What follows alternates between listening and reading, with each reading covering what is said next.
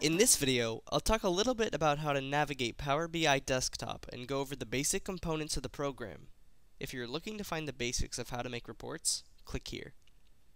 So our home bar, located at the top of the window, has the most commonly used functions of the program. In the first box here, we have clipboard control buttons. Then over here, we have a button called Get Data, which lets us connect to our data in all of its various forms. Recent sources will let us connect to the data that we've already connected to before.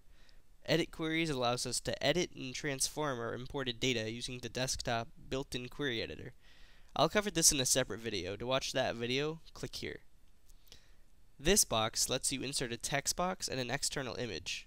This New Page button adds a new page to your report.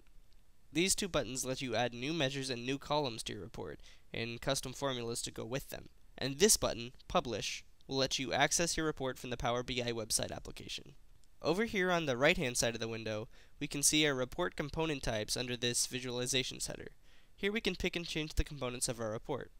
Underneath this, we have a filter section where we can slice our data by different parameters.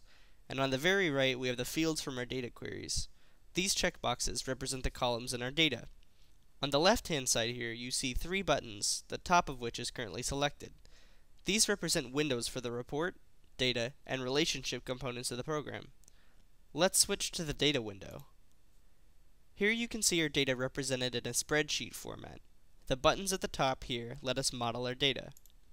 Here we have a button that lets us manage our relationships. Over here we have the same two buttons from the report window, which let us make measures and columns. Here we have a sort button, which lets us sort the sheet by a selected column.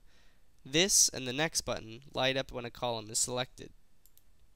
The formatting section lets us add certain kinds of formatting to a column of data. We can change the type, the format, and even add things like $signs and percent symbols. Remember, this doesn't change the data itself, just the way we look at it. The properties section lets us change the category of our data. Over on the right, we can see our data aggregated from all of the various connected sources. By clicking on the drop-down menu in each field, we can see the individual column names.